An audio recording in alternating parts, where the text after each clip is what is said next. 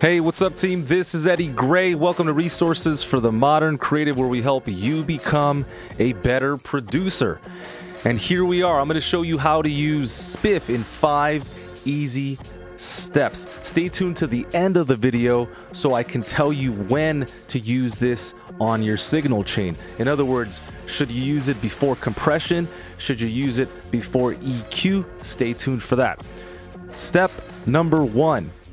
You need to turn on delta and start turning up the depth knob. This is going to allow us to hear what Spiff is reacting to. So let's try this out. We're going to turn on delta here and start turning up depth.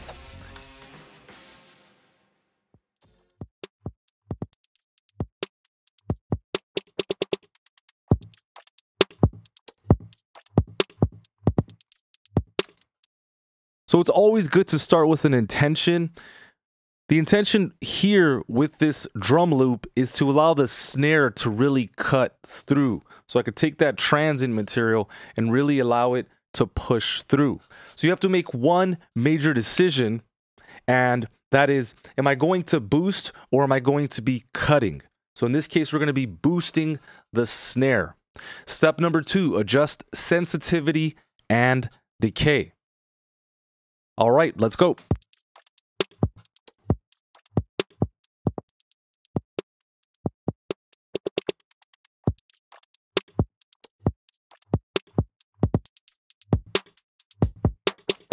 So in a lot of ways, this reminds me of a compressor and how it detects the signals that it is reacting to.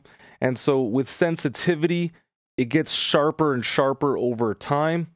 And with decay, it holds the signal a little bit longer. You don't want to make the mistake of going too far, because then you start treating too much of the audio. Take a listen.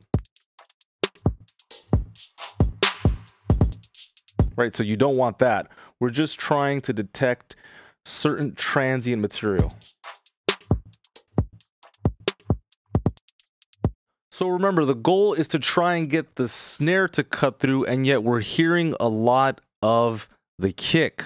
Step number 3, use the side chain EQ filters to remove the frequencies that we do not want to process. So if you have it set like this, you can see there's a lot of low end information. And if I get out of delta, this might be a bit over the top in terms of the low end processing. So what I'm going to do is get out of this range so I'm hitting the low mids, but not the subs.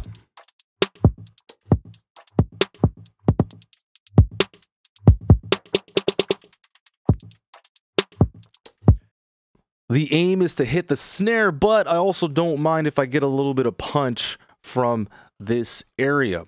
Step number 4, adjust sharpness and decay. A couple of things to keep in mind when using sharpness. The lower the setting, the more natural this will sound on percussive material. The higher you set sharpness, the more natural it will sound on harmonic material like a piano or a guitar.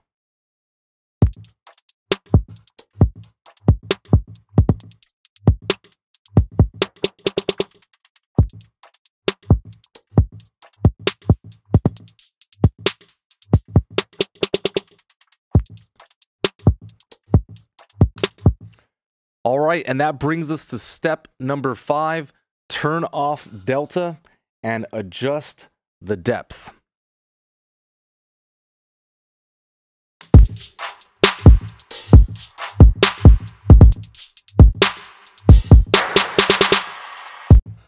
All right, so this is before Spiff, and we can also use the bypass button here, which gives us a nice clean bypass.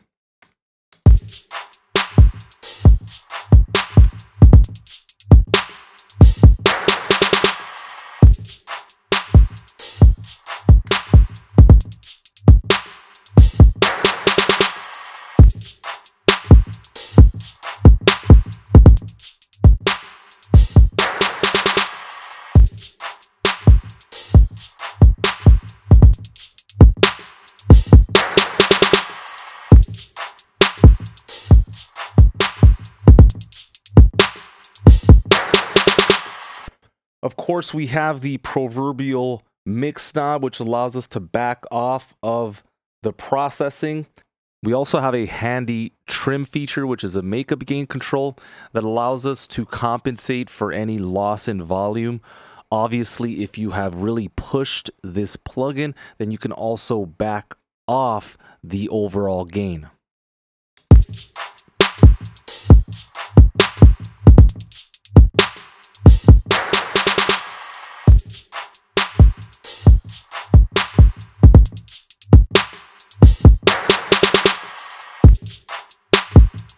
Let me go ahead and fine tune this a little bit more just by hitting play and auditioning this specific EQ node.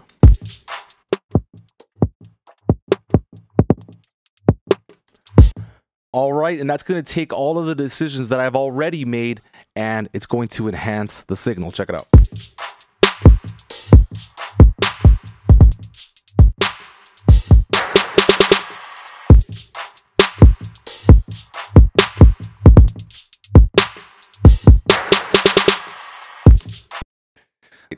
So as promised, let's talk about when to use this on the signal chain. Now, if you're using this when cutting, you are certainly going to want to use this on the last insert. In this case, because I'm boosting, we want to use it early on in the chain, right? Before you start to level out the dynamic range, catch any peaks, and then of course, before you start to saturate the signal. If I didn't do that, the problem would be that the compression saturation would probably feed this a little bit too much on the way out. And so you have to be very aware of how you put these effects chains together because each plugin is affecting the next.